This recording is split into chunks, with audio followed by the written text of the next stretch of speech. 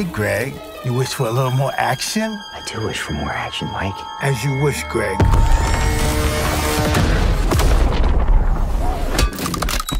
Let's party!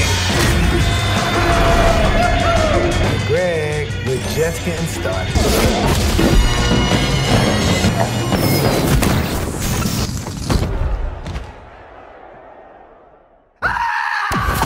Now this is nice.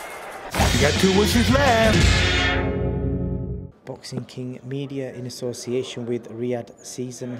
Delighted to be joined by Billy Nelson. We're out here in Riyadh. Billy, your guy Martin BAKOLE, a big challenge. But first of all, how excited are you being in Saudi for the first time with Martin? Well, I'm thrilled to be here. I'm really excited for the fight on Saturday night, and over the moon that we've been given this opportunity for Martin to fight Takam. Billy, so we got slightly interrupted there. So the first question I wanted to ask you is like how this opportunity came about for Martin, because obviously he just come out of the blue, because obviously he's signed to Boxer, but he's fighting here on a show that is promoted by Top Rank and Queensberry. Well, the things were very slow with boxing. There was nothing in for the foreseeable future, and I got a phone call for Tyson Fury's manager Spencer Brown asking if I'd be interested in fighting Takam on Saturday night on the Francis NGANNOU undercard, and we jumped at the chance because there was nothing in the pipeline for us. So we're very thankful, and I'm pleased that we've got this fight. How does that work with is the relationship still there with boxers? Is he still signed to them, or have you parted ways? Oh, we're still signed just now with him. Aye. Okay. What are you expecting from Carlos Takam? Obviously, he's a guy that's given everyone a hard fight. Some people are questioning whether he's got it left in the tank, but every time they rule him out, he always comes and springs a surprise. As long as he doesn't spring a surprise on Saturday night, and but he's going to think he's the one that's going to be surprised with the skill and ability that Martin BAKOLE has. And talking of like Martin's recent performances, obviously he looked great boxing wise. He got a stoppage win, but a lot of people were making a big fuss about his weight and his size. Is that something you're bothered about? Is it something you looked at, or is that just him as a fighter? It's just him as a fighter. As somebody that I respect in boxing says to me, says if Martin BAKOLE's sitting 20 stone, as long as he's fit, which I know all my fighters are fit, if he's sitting at 20 stone, he's going to be a handful for anybody. What's the realistic route for Martin? Because the heavyweight division seems like everything's tied up now. So you beat. I don't look too past Carlos Takam, but if you beat Carlos Takam, because you've said already, boxer, you're struggling to get a date. So what is next? There is something else in the pipeline, but I'm very much a one fight at a time guy. Take care of Takam, take care of business on Saturday night, and then we'll move on to hopefully that's something else. I know you mentioned Spencer Brown earlier, who's been a bit of a key figure in putting this event together. What do you make of him, putting together Fury, Usyk, and obviously the NGANNOU fight as well, playing his role in the whole event? A lot of people are suggesting Tyson was going to avoid Usyk and he was just going to cash out. That's what people are saying, but obviously that doesn't appear to be the case. No, there's no way Tyson would cash out or avoid any man. He is just now the #1 heavyweight in the world. With regards to Spencer, I've known Spencer for many years, and he's been a very good friend of mine. Somebody I've actually phoned up and asked for advice of, and I phone very few people up within the boxing fraternity and ask them for advice. But he's somebody whose knowledge I respect. What he's done to get this fight and the Usyk fight over line is fantastic, and just like our boxing and the sport of boxing is full of jealous people. So no doubt there'll be snippets aimed towards Spencer now, but that's just the nature of the beast. But he can be very proud of himself because he's done a fantastic job for boxing, and primarily the boxer that represents, Tyson Fury. Definitely so. And with regards to opinions and talks. I know you're quite strong and you don't really care what you say because, you know, stuff you come out with on Twitter, you just say what you think.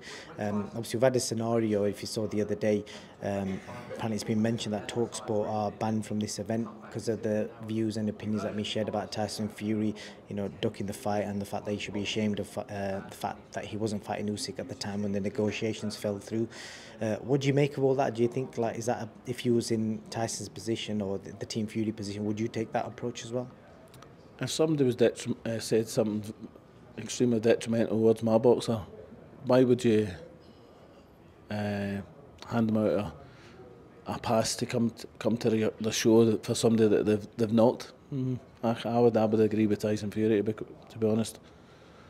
People should be no so much non-judgmental. And with regards to the show itself, any of the other heavyweights you're excited to watch? You know, there's a guy from Canada, Arslanbek Makhmudov. I think the idea of him and BAKOLE would be a good fight, actually, thinking about it. I'd have that fight next. We'd have that fight, no problem. No problem whatsoever. Watched him last night against Takam, 12 round, 12? Yeah, 12 10. I think he dropped him a few times in the first round, didn't he? He got put in a couple of times. One was a wee bit contentious because he turned him in the ropes and his head was over the ropes and hit him at the top of the head. But the second one was a legit shot, but he got hit a few times himself. And if it was Martin BAKOLE hitting him continually, not only with the right hands that Takam hit him, but Martin would be throwing that jab in his face all night. Like he'd never been in with somebody to throw as many jabs as him. You know, his work rate's extremely high, Martin's. You know, I would have the Makhmudov fight, no problem. It'd be a good fight. I think the last thing I want to ask you, Billy, is with regards to the event as a whole. You excited about the whole Fury and Ngannou fight? You know, people have been knocking it, but you know, we've seen. I think Eddie Hearn did an interview the other day, and he said he was shocked that the British Boxing Board have licensed this fight and not they were not willing to license Conor Benn versus Chris Eubank Jr. That's a comparison he made. Well, there's issues there with the Benn thing. The board are still appealing against the decision. I mean, I find it quite. I'm actually quite surprised. Eddie's shocked. Well, I was shocked.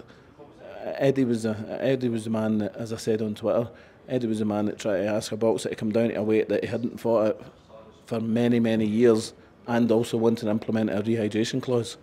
So, you know, you should maybe look closer at yourself before you knock others.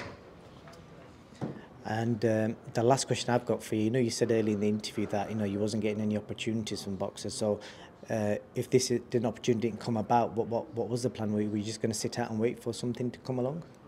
Aye, until Spencer came and offered us the fight against Takam, because there's nothing else well now, which is disgraceful, shocking. It's a difficult game, this boxing game, isn't it? Especially when you're a heavyweight. Especially with somebody that's number 2 in the world. Number 7 in the WBC, willing to fight anybody, and we were willing to fight anybody. It's not. Is it a case of people refusing to fight him, or is it the case of the amount of money it would require to put an event on involving Martin? Well, what I'm told, well, Martin, aye, although Martin does earn a lot of money, but they signed the contract. That was the contract we were offered, so they have to, you know, they have to adhere to that contract. But in fairness to boxers, a lot of people have not wanted to fight, so I'm told. You know, multiple people. Good stuff. Billy, anything else you want to add before I let you go? No, I just again like to thank Spencer for the opportunity that we've got out here. Thoroughly looking forward to it. It's a brand new stadium, 28,000 people, and I hope it's a fantastic spectacle for the public and the people of Saudi Arabia, who have looked after us fantastically well since we've been here.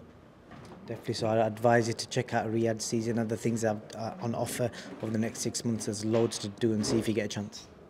Well, hopefully I'll get a chance to see some before I go back home as well. Billy Nelson, thank you very much.